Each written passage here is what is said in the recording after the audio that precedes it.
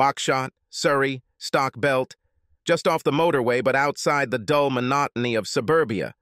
No more urban density, no terraces or semi-detached houses, but green lanes, large detached houses, well laid out, electronic gates, 2 to 3 car garages, large gardens, lawns, flower beds, groves of trees, water features, large walls, to keep strangers out, to keep prying eyes out, big salaries to live here. I cornered her. No trouble. By this, I mean no use of force. Perhaps for her, having no escape route was not a very pleasant feeling. For me, being so close and personal with someone I didn't expect to be so nice was very nice. Her being pushed into a corner was more a result of the geometry of the kitchen. My position very close to her meant that she was sandwiched between the beveled edges of a quartz countertop that ran in 2 directions from the corner unit. So between those 2 countertops, she was literally cornered, while I was right in front of her, my breasts no more than an inch from her cloth-covered breasts. I was close enough to smell the conditioner she used to keep her jet-black hair so shiny, close enough to see the clean white line of skin in the center of the part as I looked down at her, and enjoyed the view of the valley between her breasts, where neither her summer blouse nor the top of her apron hid her seductive naked body. I was going to enjoy the exposure of those full breasts. She was much cuter than I had imagined, and the revenge sex I had planned would be much sweeter than I had ever dreamed. I was close enough that she could certainly smell my cologne, which I wear lightly on my upper body, rather than my face. Because now that I work outdoors, I don't have to shave anymore, and have designer stubble better suited to my new role as a gardener handyman than to my previous life, in offices with floor-to-ceiling glass windows. I've already worked for 2 hours in the summer sun, so the scent of my cologne is layered with a more natural masculine scent, the earthy scent that inevitably comes with physical labor in the sun. She was petite, and I wasn't. Her cute little nose, which, like her breasts, was also only a few inches from my breasts, must have caught both my cologne and that other earthy scent. In fact, the breasts were several inches closer to me than her nose. I was sure that they were natural, and that it was not the bra that made them bulge so much. She was no longer in her teens, closer to 30, a woman, not a girl. Her display of cleavage showed that she was very comfortable with those breasts. What I needed was behind her, but instead of asking her, I simply reached out, leaning forward and placing my hand on her left shoulder. My chest was pressed against the biab of the apron and against the chest directly below it. If I had been wearing my work shirt, if I had not left it on the chair outside, the intimacy of this movement would have been much less. Instead, the tanned, bare skin of my chest, softened by a thick head of black hair, touched her, softly pressing against her breasts, and a muscular, naked hand touched her hair.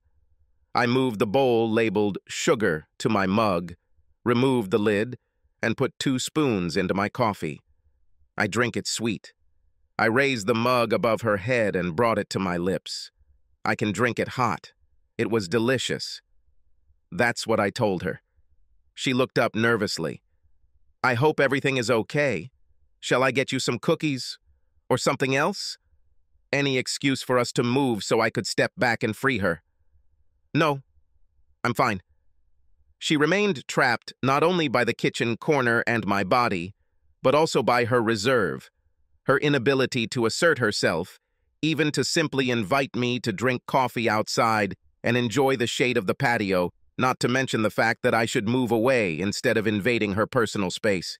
She was excited, embarrassed by my proximity, but could not express it or free herself from being cornered by a naked male torso. Trying to push past me would mean touching naked male flesh, and that was not something she was inclined to do. She hasn't been in the sun. Her complexion was pure white, green eyes paired unusually with black hair, cute nose, full lips. Her figure was feminine, neither lean nor plump. Her hips curved beautifully to her calves under a skirt of light Indian cotton that tied at the waist. The arms were not toned but nicely rounded and slender. The legs were probably the same, not toned but slender, but they were hidden by the skirt. "You make good coffee," I said, raising the mug to my mouth and taking another sip. "Cool. Aren't you too hot in your pinny?" I like to choose my words carefully. To call it an apron would leave it as just a question. By calling it a penny, I was gently making fun of it. Nobody needs an apron to make a pot of coffee. The gentle taunt left her speechless for a moment, and I took advantage of that moment by reaching behind her, not for the sugar this time, but for the butterfly bow she was using just behind her neck, under the strands of jet black hair. I found the end and pulled. "You can't just—" she started.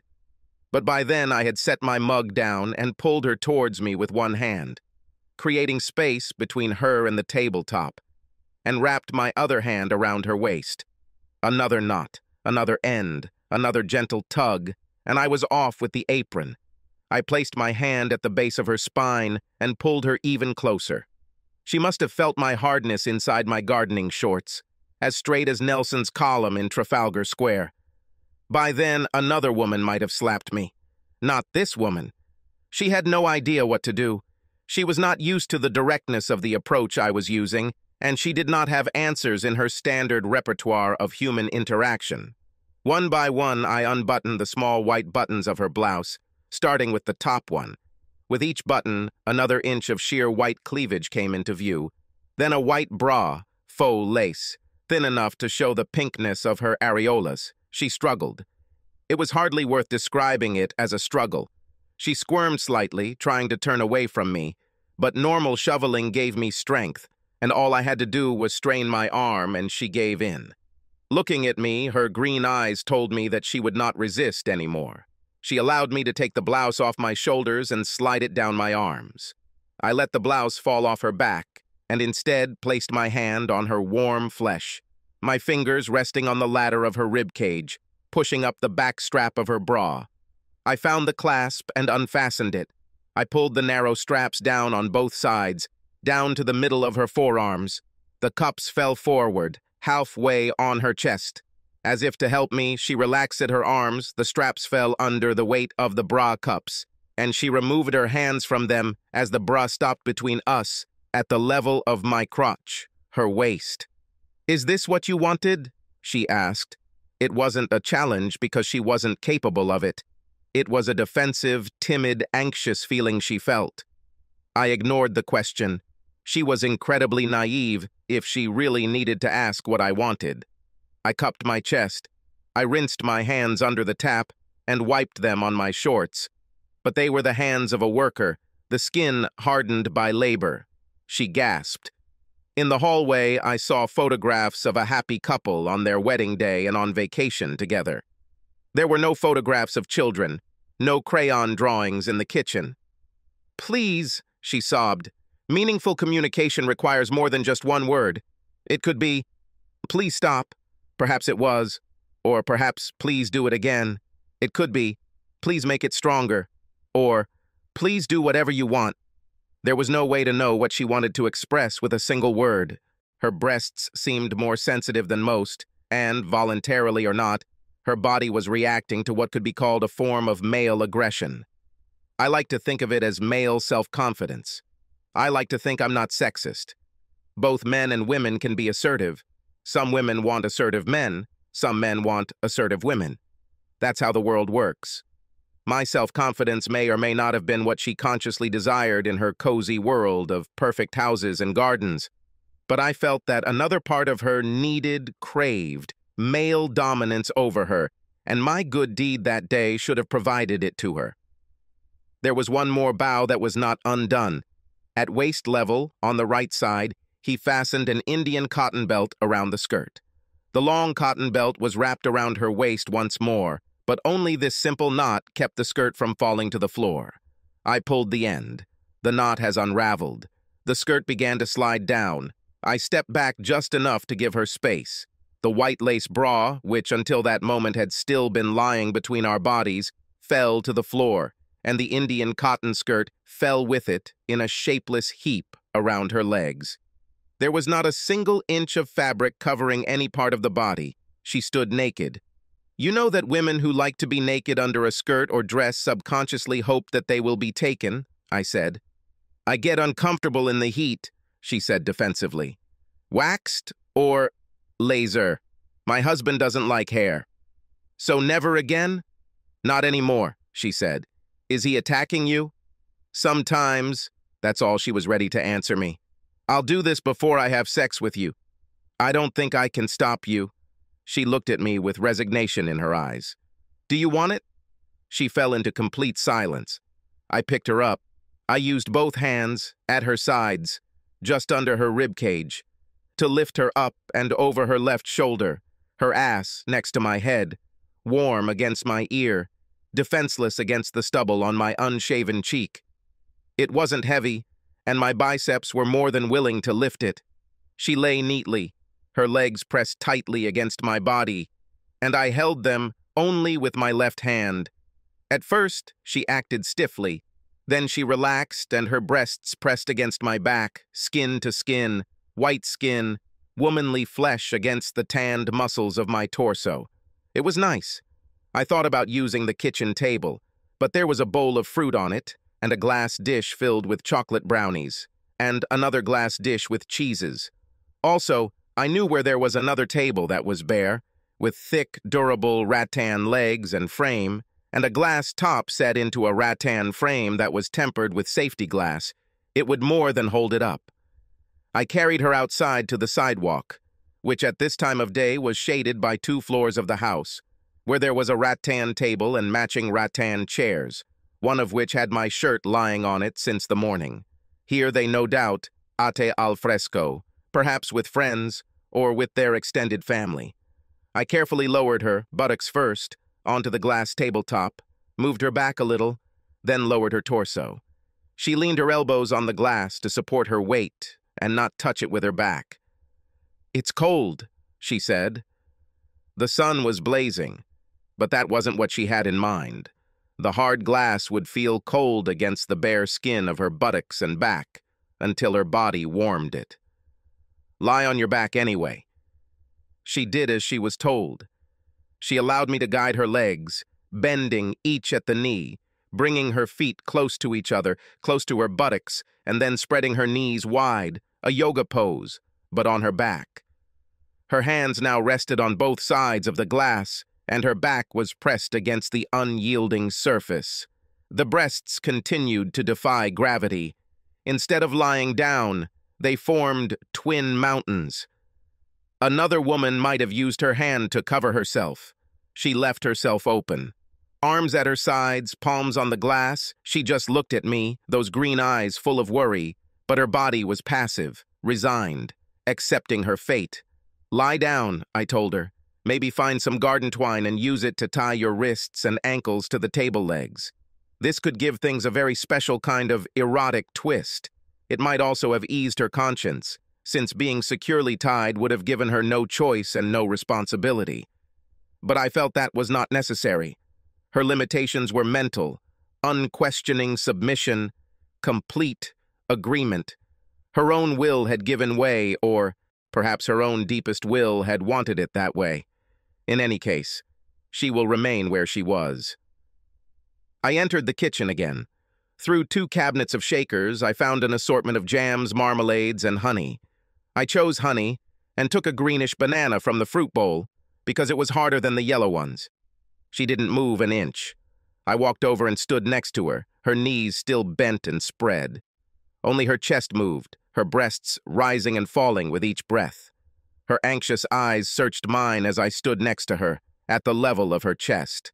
The banana stem snapped with slightly more force than would be required for a ripe fruit, the green skin splitting open to reveal the white flesh inside. I cleaned it completely while she watched. "You do not," she said. I placed a banana on my lower belly. I unscrewed the cap from the honey, turned the flat bottle over it, and gently squeezed it. A thin trail of honey trailed down from the tip and down onto her chest, forming a worm-like spiral above her center. She gasped, perhaps from the coolness of the thick liquid. I ran my hand over her body, and a trail of honey ran down the slope of her chest to the valley between them, then up the second peak, forming another spiral there. From this spiral, the trail descended onto the chest and wrapped around the navel. With my other hand, I removed the banana, and the trail of honey continued there, forming a final spiral. If stripping a non-resisting woman and laying her down naked, or even smearing her with honey, does not count as assault, then up to that point I had not done anything that constituted actual sexual assault of another man's wife, and although I had planned to have sex with that woman, I would hesitate to do anything unwanted. I wanted her to want it too. If you want me to stop doing what I'm doing, all you have to do is tell me, I said slowly and deliberately. I know, she answered. It was an answer that intrigued me. I meant what I said.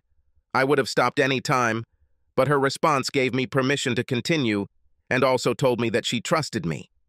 I bent over her breasts, bringing my mouth close to the spiral of honey. The honey tasted sweet. I lapped at it. My head bent over hers. My tongue felt the slight stickiness, the tug created by the honey, but also the smoothness of taut skin. I enjoyed it. I took my time, licking not only the obvious thick balls of sweetness, but also cleaning every trace of honey from my chest. She sobbed quietly every time she took a breath. One breast was licked clean. I licked the trail of honey that ran between the breasts, then licked the second spiral of honey, now more like a puddle, the lines of the spiral dissolving into each other. The taste was just as sweet. She moaned, much more than just a moan. She shuddered. She gasped. She shook her head in disbelief. She began to buck, her ass lifted off the tabletop, her legs dangling. I placed my free hand on the concave flesh of her belly to at least keep that part as still as possible. She moaned. She screamed, alternating between long sobs, guttural moans, and piercing screams. The neighbors might have thought whatever they wanted when they heard her. I did not care. And at that moment, it seemed that she did too. Except she got too loud, and I'm generally an attentive guy. I assumed that her husband would find out in due time that I had taken full advantage of his wife, but their neighbors didn't need to know. I covered her mouth with my hand, and she fell silent. She twisted and squirmed and shuddered, but remained muted. She calmed down. I walked to the edge where her legs were no longer touching but dangling. They were spread. Her knees reached the edge of the table. Her shins hung vertically. I grabbed her legs and pulled her towards me. She half slid, half squirmed, moving restlessly along the glass. I pressed her ass right up against the edge of the tabletop, her legs on either side of my waist. Big guy, compact woman. "Do you want me to stop?" "Are you going to stop?" she asked. Just 3 words, so meaningful. She was good. I mean, she read me well because earlier when she said she knew I would stop, she was right. Then I would do so. To stop now, to give up the pleasure, it was something else. It would be very difficult to stop now. It was a difficult question, so she was right to raise the question of whether I would stop now that I was so close. Unfortunately, I knew that the answer, as difficult as it was that when push came to shove, I didn't impose myself on anyone. "I would stop," I said. "Unless you really want to." Her breasts rose and fell, and she looked at me with her green eyes. I was waiting. "Don't stop." Just 2 words. "Don't stop" was her last and final answer, or not so much an answer as an invitation or request, not strong enough to be a command or an instruction, but rather an expression of submission. With these 2 words, I immorally surrendered. Even when having sex with someone else's wife, you must maintain a sense of responsibility. I pulled the square foil package out of one of the many pockets of my shorts and was about to tear it open when she shook her head. "You don't need this," she said in a soft and gentle voice. I remembered the lack of any signs of children in the photographs or artwork in the kitchen and wondered if nature was cruel, but I accepted that she knew what she was telling me. I leaned forward. With one hand, I pulled her torso towards me. Then with the other hand, I reached behind her spine and pulled her even closer. Her elbows left the tabletop. Instinctively, she reached out to hug my neck. I squeezed the hand that was under her buttock, cupped the flesh, rested the back of my hand on the tabletop, and then lifted her up. She wrapped her legs around my waist, her breasts pressed against my chest. Her weight was now fully supported without the table.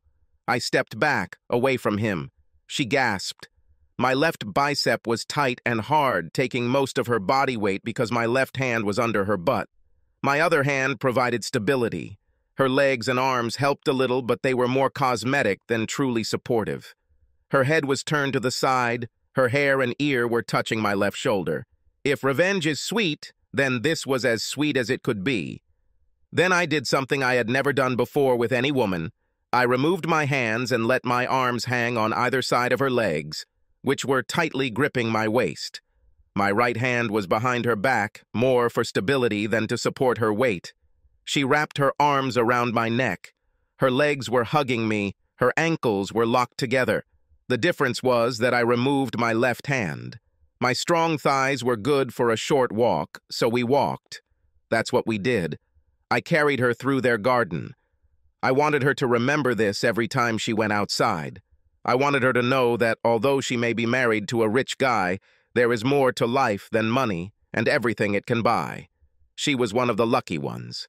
As I walked through their garden, across the lawn, between the flower beds, her body pressed against mine, she whimpered as I carried her through their open Eden, shuddering a little, squirming, gasping. She will remember this well.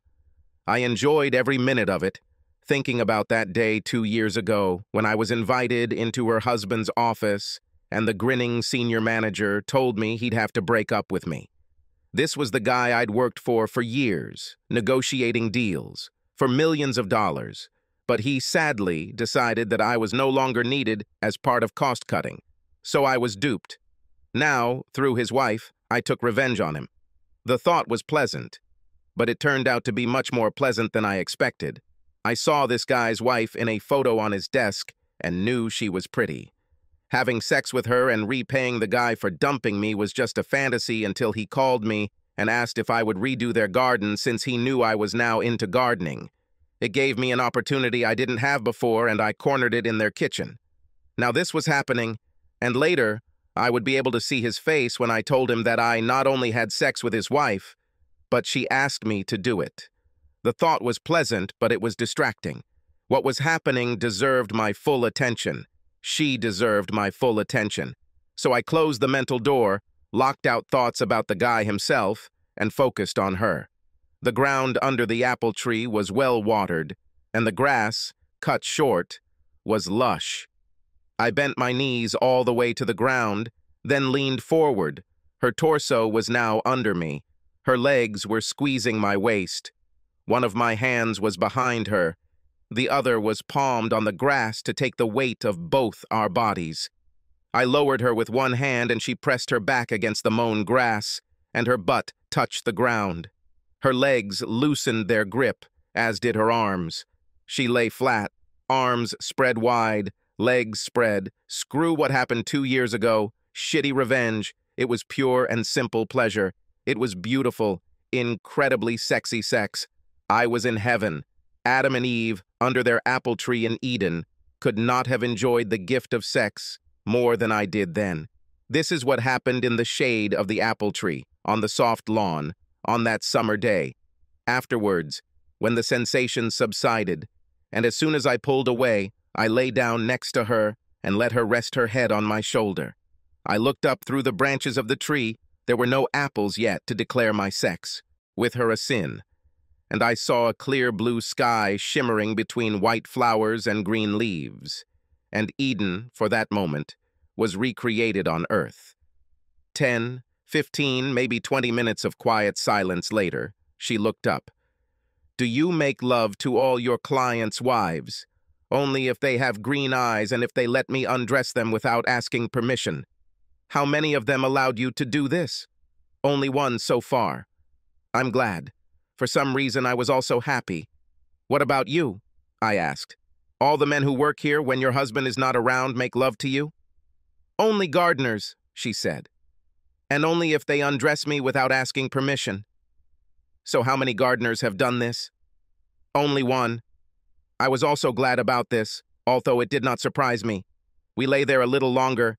Then she said something, perhaps to calm me down, or perhaps saying it out loud helped her calm herself. I don't feel guilty, she said with gentle clarity. He deserved it. I assumed she meant her husband, which made me wonder what he might have done to her to make her say that. I decided not to ask. I didn't want to ruin this moment. Everything was too perfect. I didn't need her to explain. "Thank you," he said. "The garden looks really good. I think that's what we agreed on." He handed over a wad of cash. "I prefer hard currency. I declare some income, but not all. I have seen firsthand how many guys make much more by doing much less and pay negligible taxes due to loopholes in the system. Not that I should complain, since I was once one of them. I rehearsed this moment. I had to take revenge. This was when I would tell him that I had sex with his wife. I even prepared a short speech. "It's okay," I was about to say. "Your wife has already paid me. She's a great lover. After you tricked me, I thought it would be only fair if I repaid you somehow, and she seemed only too happy. Just for the record, this has happened in this garden more than once. You can keep the cash. We are even." The truth was that I didn't need the cash. I had more than enough, and I had my own nice place. I worked in the garden because I liked working outdoors. It gave me a healthier lifestyle than an air-conditioned city office, and that paid several holidays abroad every year. Not only was the speech ready, but I could have said so much more. I spent most of the week there, and that first day wasn't the only one. On the second day, she made me coffee and brought it to me while I was working, wearing a different apron, light pink with lots of embroidered flowers, a belt around the waist, no bib to hide my chest. That was all she was wearing, and I didn't need a second invitation. This apple tree has seen more in a week than in all its years. I could have told him more, but instead I kept everything that happened to myself and took the cash. In the end, I took revenge on him, not by telling him what happened every summer day in his back garden, but simply by knowing how many times and how I had sex with his wife. I didn't need to cause her the trouble that would inevitably follow if I told him not only what happened, but how willing she was to do it. Her reasons for allowing our meetings to happen so often and with such zeal were hers and hers alone. That first time, she said he deserved it. I never asked her why. It remained between the two of them. Their relationship was their relationship that had to grow or end. But it wasn't up to me to tear it apart with the truth of what happened right under the apple tree in their garden. So I resolutely shut my mouth and took the cash. I said a few pleasantries and nothing more, got in my truck and drove out the gate, forever. Or so I thought. It was on Friday. I didn't have work on Saturday, and my revenge suddenly seemed less sweet. This guy cheated on me and I cheated on him, even if he didn't know. But I missed her, not just because of the sex, but I missed her. Her green eyes, her smile as she came out with the coffee, 2 mugs steaming, steam rising around her bare breasts, her body next to mine after sex, her gentle breath. She got to me. You learn to live without what you cannot have. There are other women and you get your share from them, even if something inside is still missing. Until I received her call a year later. I swiped the green answer icon on my phone screen. "Hello," I said, trying to sound casual and friendly. At first I only heard quiet breathing. Then she spoke. "I need a gardener," she said, her voice as warm and soft as always. This voice awakened sweet memories, my dear. I remembered our every day under the apple tree and how she lay well-fed, next to me, and how good I felt in those moments. "Okay," I said. "What do you need to do?" "You planted something last year. It's all very beautiful, but it needs attention. And I was wondering if you could bring some more of the same seeds you gave last time and plant them too." She chose her words more carefully than I realized, as I realized later. My first thought was that I didn't really need the job, but it would be nice to see her again. Maybe, just maybe, I'll be able to make love to her again. That's how I thought about it. Making love, not sex. Although making love can be just as passionate, just as powerful, just as intense, just as all-consuming. But I played it cool. She wanted me to plant something. That was all she said. I accepted the job and said I would call in 2 days. Only then did I think more deeply about what she said. Last year I did not bring any seeds with me and did not plant them in her flower beds. The electronic gate opened for my truck. I went inside. She came out to greet me. It was nice to see her, too nice. "We can have coffee in the garden," she suggested. "I can tell you what I'm thinking." We walked around the house. She left me at the same rattan table, and I made myself comfortable in one of the chairs, waiting for coffee. When she came out again, she was holding a tray with more than just 2 coffee mugs. I think she had a sense of humor. "I thought you might want something to eat," she said. "Is banana cake okay?" Along with the coffee were 2 plates, each holding a piece of dark brown cake, each piece glistening with a smooth amber layer. I knew, even before I tasted it, that the shiny amber shell was honey, but she expressed her intentions even more clearly than those pieces of cake and honey. She was still wearing the apron, but the skirt and blouse were gone, and the apron was tied around her again. I played it cool again. I looked around at the flower beds scattered across the lawn. "Just like you said on the phone, everything I planted for you seems to have gone well." "That's true," she agreed. "Although there is something else you planted." Her green eyes sparkled mischievously as she returned to the kitchen instead of joining me. This gave me a great view of her naked back, butt, and legs. I was filled with anticipation. I also felt uneasy, a strange feeling in my stomach. "There's something else you planted." She came outside again, carrying a bundle wrapped in a knitted white blanket, and even as she approached me, my chest tightened with the knowledge that it was something else, and one of the several million long-tailed seeds I had planted on the right depth within this woman had definitely risen and grown within her until it was ready to emerge and face the world, protected by her love. "Do you mind if I feed him while we talk?" she asked, sitting down. Of course, I didn't mind. She reached over and untied the harness. She lowered the bib of her apron and moved the bundle to press the baby's head against her right breast, leaving her left breast bare for me to admire. A tiny hand emerged from the folds of the blanket. Then I heard gentle sucking sounds. "My?" I ventured to ask. "My husband had a vasectomy a few months after we got married." That was all the answer I needed. Her tone was pleasant, factual, without a hint of accusation or regret or complaint against me. It was my child, but it was her child, and she didn't ask anything from me, or so it seemed. I said nothing, taking in what she told me. There was the strange timing of her husband's vasectomy to be processed, just a few months after they got married. "I always wanted children," she continued. "He had 2, with his previous wife. He promised that we could try as soon as we got married. I believed him, and again, I didn't say anything.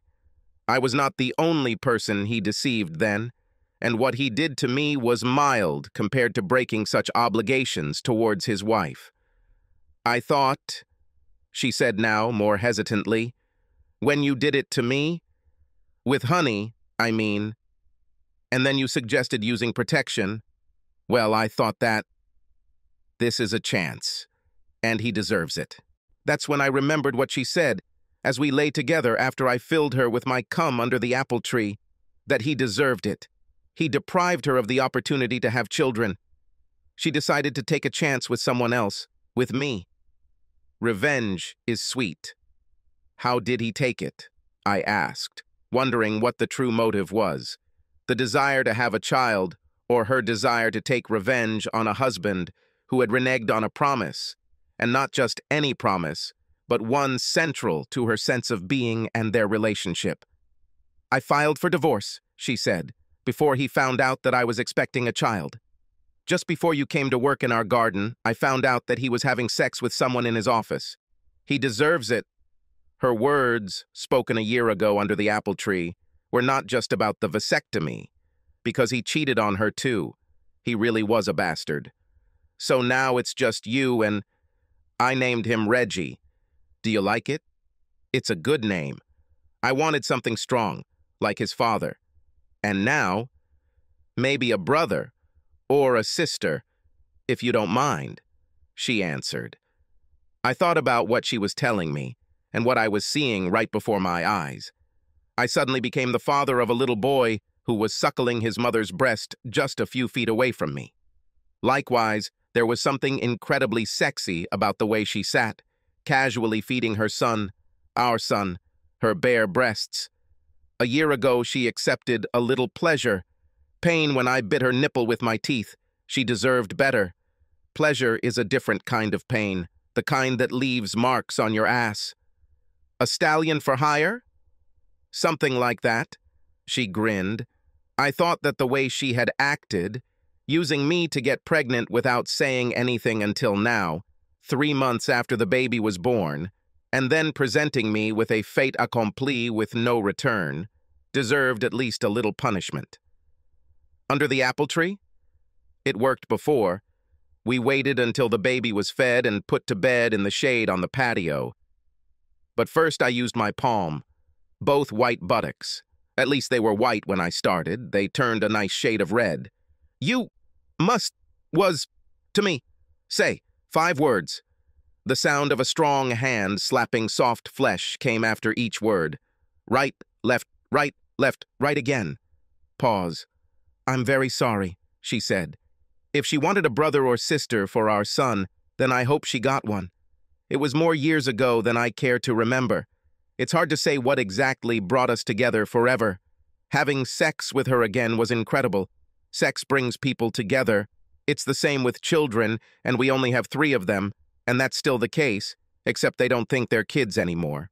The apple tree turned out to be a not-so-sinful place to end a growing relationship. Sometimes when people get close, they sell their old houses and buy a whole new place so there won't be any previous memories. But we decided we really liked the apple tree, and so I sold my house and moved in with her, and a few months later the wedding bells rang for us. Having a family also limits your style. Making love under a tree is not entirely appropriate in a family home while children are growing up. There were times when they were all at school or with grandparents, but not as often as we would like. However, sex in bed with Egyptian cotton sheets can also be quite good. But last autumn, our youngest daughter left to start her 3-year course at university. So now my wife and I enjoy the house alone and use the garden as we please. I take care of the flower beds and mow the lawn. My loving wife buys honey. Every now and then, she even comes back from the store and fills our vase with pink apples, bright oranges, and nice firm green bananas.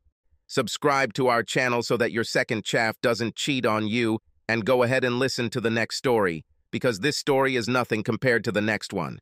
If you're under 18, don't even think about listening to the next one.